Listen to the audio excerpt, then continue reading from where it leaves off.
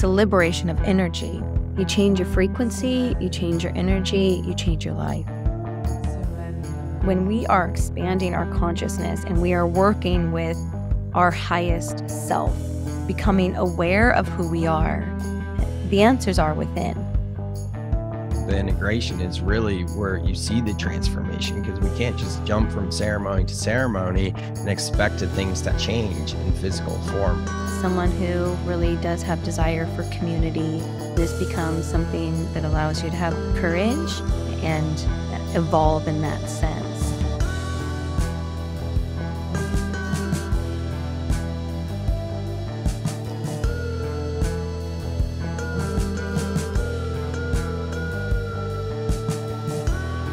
All right, Christi Myers back again on the Soul Seekr podcast. The first time we had you on was back on episode 138. Now we're on episode 180. So over 40 episodes later. And I don't know, it was sometime last year or something, but I'm so stoked to have you back. Welcome to the podcast. Christi, could you tell us a little bit about what you do with Flow Integrative Ketamine and the power of the medicine that is ketamine? Absolutely, Sam. It's nice to be back. And of course, to cultivate a friendship that allows me to come back. We are working with this medicine in a psychedelic wellness arena, meaning that we allow our clients, or we provide an arena for our clients to experience themselves. Whether you are suffering from or experiencing symptoms from a lot of the mental health that is being diagnosed and categorized right now in this time space. And we're allowing you to experience the essence of your consciousness using ketamine as a catalyst. So what does that mean? It means that you're becoming aware of your inner dialogue. You're becoming aware of your unconsciousness as well as your essence in consciousness. So there's a lot of consciousness talk, right? What does it mean? It means that if we have had diagnoses of anxiety, depression, OCD, or whatever it may be, we've created a relationship around it. And this medicine allows us to separate from that network or that relationship. And as we separate from it, we become aware of it from a higher state of consciousness, which is where we talk about becoming aware that you're aware. And so as you leave and separate from your physical body, you're also separating from that network that was created around a traumatic event, or perhaps it was sustained and endured trauma. And as you come into these higher states of consciousness, you're becoming aware of it. And in doing that, it allows you to shift the narrative. You realize that trauma has happened to you and not because of you. It also allows you to see yourself by yourself. This medicine is inward in the journey and the exploration. And the more you are intimate with who you are, the more you can become more rounded. You can soften. You can start to shape the edges that we created in survival and transitioning into thrival. Yeah, I love that. Could you tell us a little bit about who this would be for and what the experience is kind of like, and especially the integration after the experience? Like, who would be called to ketamine, like in this type of ceremonial setting? And also, what is the best recommend? Let me pause there. Let's stay with the first question. Who would be called to ketamine, and then the ketamine ceremony therapeutic approach? Yeah, really, it's anyone who has attempted and tried other modalities, whether that's depressants, whether that's anti-anxiety, whether that's traditional talk therapy. You've tried modalities to help you move through past experiences. For some, we've reached a ceiling or a max of what we've been able to do, which again comes down to consciousness. If we're at a limitation, this medicine allows for new access points in your own mind to be able to problem solve and to create new avenues of a means to an end. It allows you to also become aware of your nervous system. And so anybody who is dysregulated, again, coming back to initial impacts of trauma in childhood, mostly, and what that's done over time, and generalized anxiety, major depression, chronic fatigue, fibromyalgia. The list goes on as far as who this medicine can work for. But most importantly is that you want to be able to work with the medicine. In all fairness, this medicine is a catalyst into our own intelligence, which means we have to be ready to evolve in this time space. The medicine is not going to do the work for you. It's going to give you an access point to start showing up differently in your life. Absolutely. And that's why integration is 90% of the work. It's interesting. A lot of spiritual and medicine communities, 90% of the talk is about the medicines. But as you know, the integration is really where you see the transformation, because we can't just jump from ceremony to ceremony and expect things to actually change in physical form.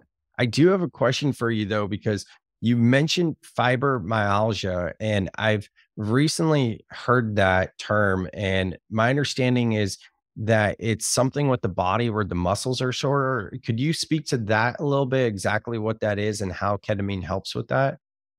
Yeah, fibromyalgia, it's an unknown etiology, meaning it's a blanketed term that's given to where when we don't know the causality, and it can present in so many different ways, but it's chronic pain. It once was called chronic fatigue, if we want to go back and track it to some points of origin or just our awareness of it in the early 90s. And perhaps it was earlier than that as well, too. We just didn't have it as common.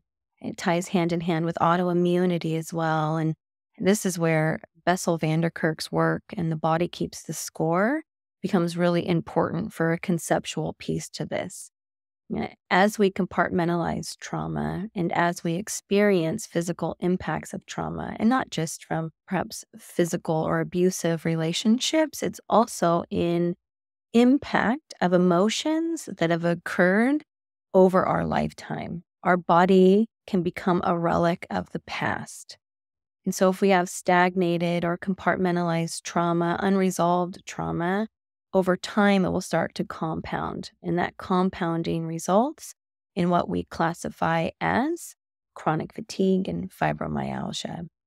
And so it has a direct correlation to the psychology as well as to the physiology and the biology of the human. It's the gene expression. And because of the work we're doing in epigenetics, not we as in flow, we as in humanity, a lot of this information is by simply studying the work of other men and to present it in a new conceptual and contextual means, which is through psychedelics, expanding our consciousness to awareness of things we've known to be true and advancing our intelligence and our species. And so when we work with this medicine, we become aware of our body from a different state of awareness. And in that, the byproduct is that we're transcending the unconscious programs that are ruminating in the background that perhaps we weren't aware of, or at the time, we kind of put them off to the side so that we could continue to survive. Okay. And over time, those compound. Presents as autoimmunity, it presents as fibromyalgia, and all these multiplicities depending on how you, the human being, carry your trauma, how you work with it, or what you've done in the sense of just being aware of it. A lot of times the impact is so immense when we're young, and because we made it through, you hear a lot of people reference this, at least I know from my generation. My parents were born in the 50s. And it seems as if we minimize trauma because it could be worse, right? When I was a kid, I had to walk to school barefoot, uphill, both ways. Like we're minimizing trauma as if it could have been worse, rather than just acknowledging that it existed. which also keeps us kind of suffering in silence. And so it presents in lots of different ways. Fibromyalgia seems to be a very common presentation for that trauma that's been trapped within.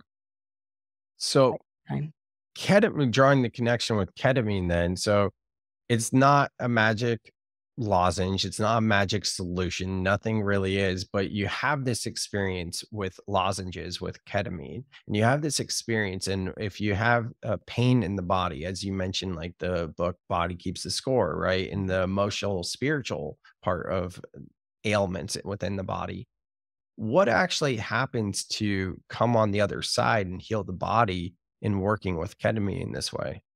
Yeah. It's a liberation of energy. And this is where, if we were to defer to our great teachers, this is where Dr. Joe Dispenza's work comes in exponentially. You change your frequency, you change your energy, you change your life. And so as we move through this medicine and our consciousness expands from a hypervigilant and hyperdiligent foci, and we broaden our awareness, we open our perception, we then give ourselves room to breathe, to be able to experience ourselves in a newfound awareness of our environment. Again, a great phrase is, you can't see the forest when you're smashed against the tree. This medicine gives us perception. It gives us more awareness to where we're not just enmeshed in survival, which can just, it's dragging the physical body through all of our realities. And those realities are everything we've ever thought of, put into motion, fantasized, ruminated, contemplated about. All time exists all the time. And so if we have generations of suffering, generations of trauma, and again, going to Bruce Lipton and his work, we can see epigenetically that we can track this back 14 generations. For example, us right now in this time space, I existed 5 months inside of my grandma. Right, yeah. Which was an impact vibrationally, frequency, psychologically, through the words that we speak. And so for some, we're clearing trauma that has been prevalent in our lineage for decades, if not centuries. Yeah, that's incredible, all with the power of going within and utilizing medicines like ketamine. So Yeah.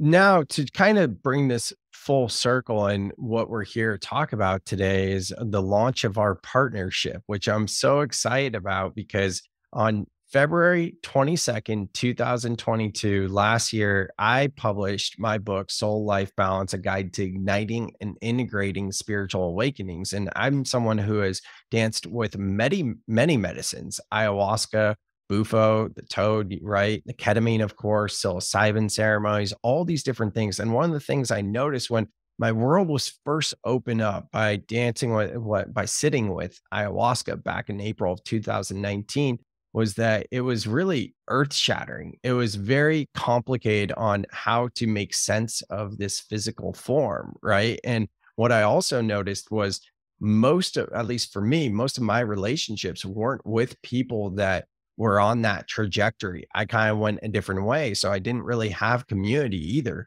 And I had to uproot my entire life, and it's all for the better. Fast forwarding 4 years later, right? And 3 years later after that, writing the book. I will say though, there was a point in my journey where I stopped really doing the work in terms of integration. And I started to jump from ceremony to medicine ceremony to look for answers rather than doing proper integration. And when I found that in myself and I saw that's kind of a theme in the community, that's when I personally became so passionate about the message of integration. So having said that, this February 2000, what is it? This February 22nd, 2023, we're going to be launching the combination, the partnership between Flow Integrative Ketamine and my new program, Structured Flow, which is it's an integration program. It's a 12-week program where we different phases and weekly themes to support you on your integration with medicine ceremonies. And there's so much more to talk about that in terms of my program. We have a beta going on right now, and it's producing fantastic results. I'm so humbled by that. And now with the collaboration of utilizing my program in conjunction with what you do at Flow Integrative Ketamine, I'd love for you to kind of just paint a picture for the listeners of what you'll be offering in this program in terms of ketamine use with therapists. Yeah, absolutely. And traditionally, our work comes in intravenously. So it's an in-person modality is how we initially impact with this medicine. We've also recognized that there is a population, which is where this program becomes absolutely incredible, for those who are ready to work with the medicine at home. And what that means is, like you mentioned earlier, that when we've been doing the work, and we've been integrating, and perhaps we've been working with other modalities such as psilocybin or ayahuasca or MDMA or whatever it may be, but we need a new access point, or we need more guidance in there. The thing that comes up for me often, and I get asked this question more times than not, is what do I think about lozenges at home? And it's similar to that of the variable is the human being. And so what we're cultivating in this is someone who has experienced their nervous system, someone who is ready to create their future for and structured flow is exactly that. And what do I mean? I mean that when we are expanding our consciousness and we are working with our highest self, becoming aware of who we are, the answers are within. Each person is capable and competent, but it's through the navigation of our story and our relationship to that story and how we're transitioning our future forward using our past as wisdom. And this medicine allows for you to see yourself from that perspective. And the journey to get there is something that is very inward and intimate so that you know where to soften or how to show up. And that's where this program becomes really important, because now to be able to work with this medicine at home will then give you structured flow to create new habits, new awareness, more receptivity in your neural circuitry, allowing you to conceptualize the material at hand. If we're struggling in our day-to-day, it's sometimes challenging to think about doing something new. And by working with this medicine guided at home would allow you then a vantage point or a new access for information, which then that's where your work would present in phases, digestible information of how to cultivate a better version of yourself. Amazing. I'm so excited for this launch. And, at the time of this podcast going live, it's at the end of January. We're going to get started in about 22 days, whatever it is exactly, February 22nd. So if you're someone listening that is really, your curiosity is piqued, you're feeling called to this at all, I'd invite you to go to the show notes. Where we have a link where you can apply, because this is an application process, and Christi's team will go through it to make sure that it's a good fit, everything else. She's got her therapist that will be guiding these ceremonies virtually once a week. And then along with my program that consists of a digital community where we're going to really hold each other accountable and check in with each other once a day, at least once a day, daily, every day. Right now in my group, we have people showing them doing selfie style videos, vulnerable shares, audio text messages. It's not like checking in like, hey, how are you doing today? Like, we're actually getting deep on a daily basis. And I've seen it firsthand in the past 4 years of my own integration, being a part of groups that do interact that way, how powerful it is. Now, in addition to that, we have a weekly call that is an integration call. It's a sharing circle, and sometimes bringing in guest speakers that help with different topics as it relates to integration. In addition to that, I'm leading some pre-recorded guided visualizations, meditations, even breathwork journeys. So everything in this program with structured flow is giving you the tools to actually integrate your experience so that you can use this as a catalyst for growth. And that's the gist of it. Is there anything else you'd like to add, Christi? Yeah, just some tips on our end. The participants or the candidates in this will go through a series of entry points, meaning you'll be cleared medically. So what we're asking is for participants that have no significant medical history, that are relatively healthy. That allows you to experience and explore this medicine at home with safeguards in play. And then the other side is the psychological component, someone who perhaps does have social anxiety and really does have desire for community. And this becomes something that allows you to have courage to participate in a virtual arena and evolve in that sense. And so we're looking at it from two standpoints, well, three standpoints. One is a commitment to the mission, the medicine, and structured integration with flow. The other side is medically, you have no significant history. And of course, if you have any questions, we'd be more than happy to answer that. And then the other is the dynamics of your mental state. Someone who is ready and has the emotional intelligence of how to intentionally use this medicine at home with structure. And so what we will provide is 12 guided group medicine sessions virtually that are 2 hours in length. In addition to that, we would have 3 check-ins along the line. So we would dose appropriate the medicine, giving you access and then one-on-one time to evaluate your dose and your progress so that we can show up for you as you embark in your next phase. Again, Sam has put together 3 phases, and those 3 phases is what we will also honor in how we will either increase, repeat, or work with the medicine and the dosing, which allows you to expand your consciousness at the rate of your awareness. I love it. I am so excited. I'm just so lit up. And I was telling my partner Jamie McFay, an amazing woman, yesterday after I got off the phone with you, a chat about this. Like when you and I first connected back whenever it was last year, and we had the podcast, like we had this energetic exchange where it was like we're gonna be doing something. We Yeah. didn't know what it was, and it's just so much alignment here.